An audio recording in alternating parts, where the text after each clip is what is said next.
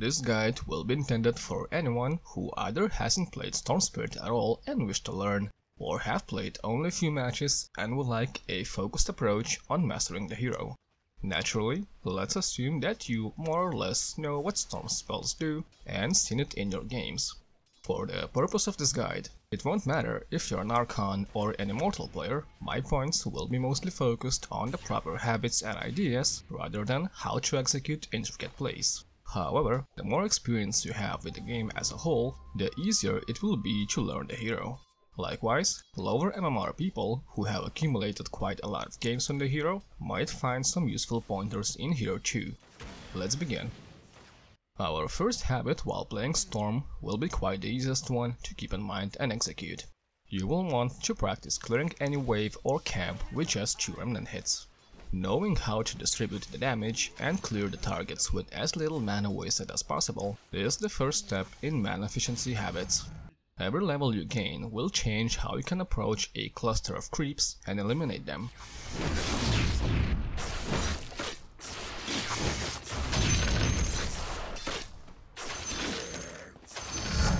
Practicing this skill set can be done in bot matches or just loading up the demo mode in between queues. The spirit moves me!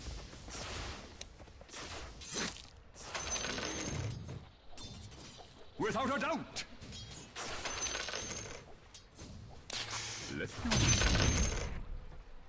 Second, while laning, it is important to always be able to execute the Vortex combo as early as level 3. In theory, it is quite simple. Pull the target, hit once, cast Remnant, hit once, Remnant explodes. About 300 damage when done correctly. In practice, there will be additional varying factors such as distance to target, the direction the target is facing, and movement speed differences. To make sure your spells connect successfully, make sure you begin the combo when the target is facing you, and cancel each animation while moving closer between actions. These restrictions naturally loosen once you acquire additional movement speed, use Vortex from ultimate, or put a second point into the spell. But seeing as there will be many opportunities to use the combo during laning, practicing such move is highly advised. Perfect the combo in live matches or 1 vs 1 mid practices. Now let's talk about your power spikes. A power spike is a sudden increase in your ability to do certain action or actions. Power spike can be a new skill, talent, or an item. For Storm, to put it very simply, each level on your ultimate is a massive power spike, and we will want to play exactly around such power spikes. With the first one at level 6, you gain kill potential on the enemy mid laner if the matchup allows it, such as Storm vs Shadow Friend. Second power spike at level 12 doubles your ability to jump to places and deals more damage upon connecting with any target. And likewise, at level 18, it doubles again to what it was at the previous level. I will elaborate on those power spikes in a second, but let's also mention the power spikes gained through items, as they can be game-changing too.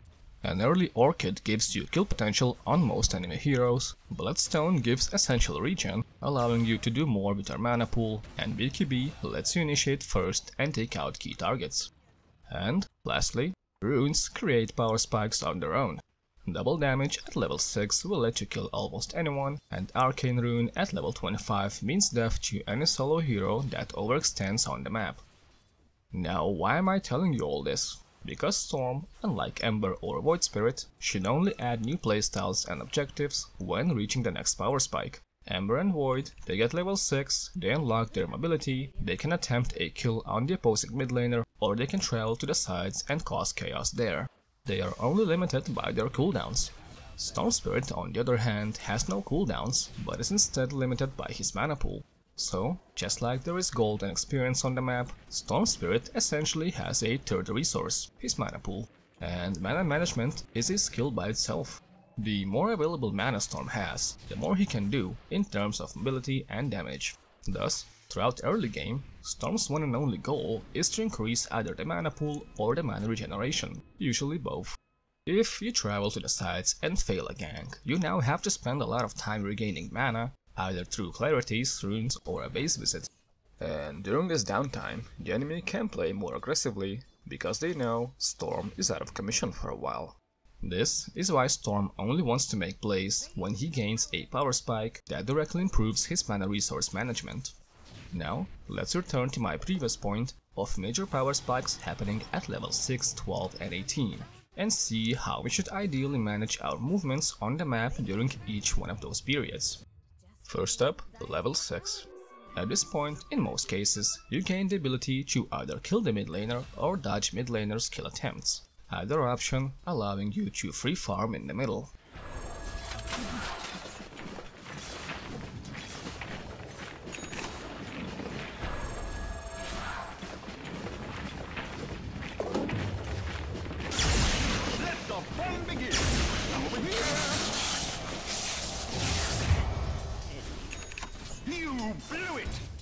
Depending on specific matchups, you will either control the mid lane or add jungle creep rotations to your farm. This is where you will want to spend majority of your time until level 12, around the mid lane, focusing on the mid towers, runes and nearby camps. Only venture out to the sides if you got a good rune, a tower needs saving, or the outpost timing is near. Radiant's middle tower is under attack.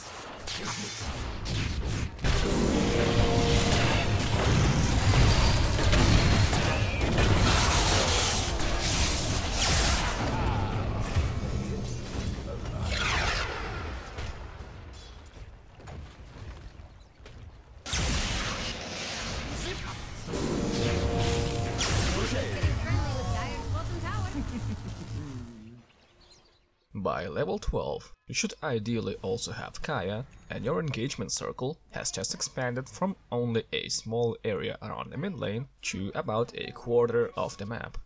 It is at this point where you can now continue operating around the mid lane or begin moving with your team, always farming nearby camps and waves in a jumping distance of whatever your team might engage on.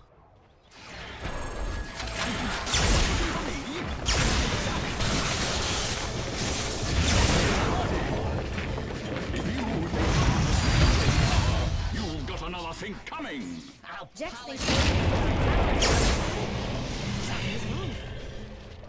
Radiant just fortified.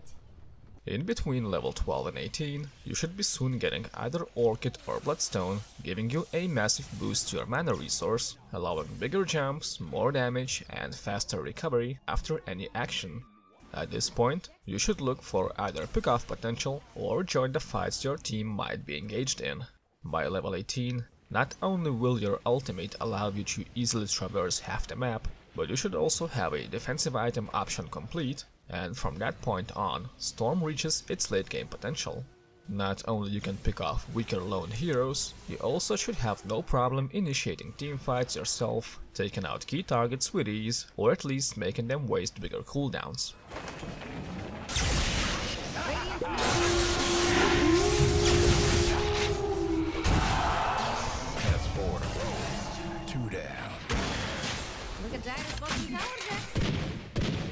Lastly, though rare these days, there is also the level 25 power spike, where you should ideally have Hex or Bloodthorn, allowing for global snipes on any hero.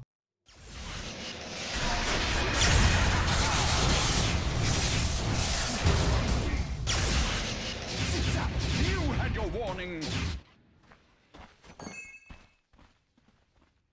Now that we can more or less understand when to farm and when to look for fights, let's talk about fights themselves.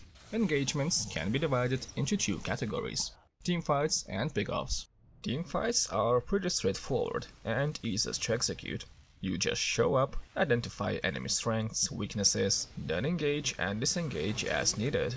Playing Storm here is not that much different from any other core, so there's not much to talk about. What I do want to talk about are pick-offs. Here is where one can distinguish novice Storm Spirit players from experts the most. To technically execute a successful pick-off, Storm will have to identify a potential target, do mental calculations: how much mana will he have to spend to reach the target, how much mana will he have to spend to eliminate the target, and how much mana will he need to escape the crime scene. All these variables swing wildly and depend on so many aspects that it is impossible to list them all. And learning exactly that, to pick off targets, will be your biggest journey as an aspiring Storm player. Before 100 games, you will see a Slark solo pushing a wave and won't engage him, because you know he can press Q once he sees you coming, dispelling your vortex using ult and turning the gank around. After 100 games, you will recognize that if you do a big enough jump, wait for Slark to waste Q on creeps, you can kill him in one combo. And after many more than 100 games, as soon as you see merely an icon of an enemy hero, you will only take a second to factor in his current level and items, and have a good feeling how fast he will take to clear a wave and move on, intercepting him on his way. Dire's bottom tower is under siege.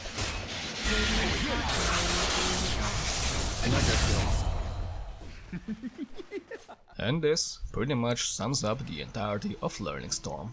First half is mana management, second half is understanding pick-off potential. And this is what makes Storm Spirit one of the highest skill ceiling heroes. Invest a couple hundred hours in learning the hero, and you will begin seeing potential plays you never imagined yourself doing when you first started learning the hero. But it is a long road, and for each successful pick-off, you might first have to suffer a couple of failed ones. Now, to ease your journey into what your hero can and can't do at any given moment, if you have time and patience to spare, play bot games. Any difficulty you'd like. Can't be easy, can't be unfair. The point of bot games is to teach you to jump. How far away from, in what direction, how much damage will you do, how soon will the target receive help, and many other small factors. You can easily control how long bot matches last, so you should have no trouble getting a good feeling of heroes' limits at each power spike. And, unlike live matches, if you horribly fail a jump and die, it is unlikely you will suddenly lose the game. It is a perfect playground for experimentation. I myself began learning the hard way in live matches, and I definitely did not utilize Storm's full potential until many games later. Bot matches can help close that gap. But whatever you do, stay away from turbo matches, until you feel that you understand Storm's limits in and out. All turbo matches will give you is a skewed and inconsistent feeling in both mana management and pick-off capabilities, throwing you way off the proper timings you would feel in normal matches. Before we end, I'll also drop some general tips I mentioned from time to time in other videos.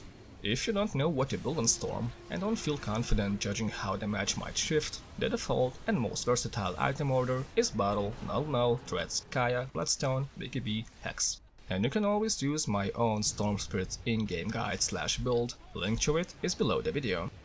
Fair yourself clarities with every purchase. Whenever you have downtime not being hit by enemies, keep a clarity running, especially during early game. If you're not engaging a target or an objective, walk. Lane to jungle, walk. Mid to bottom or top, walk. Rune will spawn in 15 seconds, walk. Time walking is time spent regenerating mana, especially with clarities, and allows you to engage whenever necessary as close to max capacity as possible. The less experienced you feel with Storm, the smaller jumps with your ultimate you should do. All the extra mana you will save from jumping shorter distances will allow you to disengage easier in many cases where you will be misjudging the situation. Only begin doing risky max distance jumps once you feel confident about the outcome. The journey to mastering Storm Spirit will have a lot of failed jumps, a lot of miscalculations, and a lot of snarky teammates saying noob Storm should you fail to solo carry the match. But once everything clicks into place, once you win mid, snowball, and the entire map becomes your playground, then you're rewarded with one of the best experiences Dota has to offer. This concludes today's topic. Thank you for watching, good luck.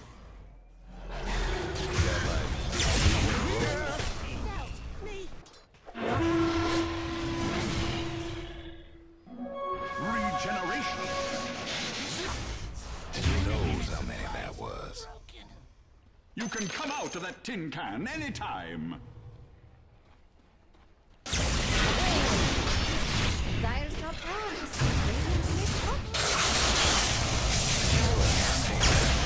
Told you a storm was coming.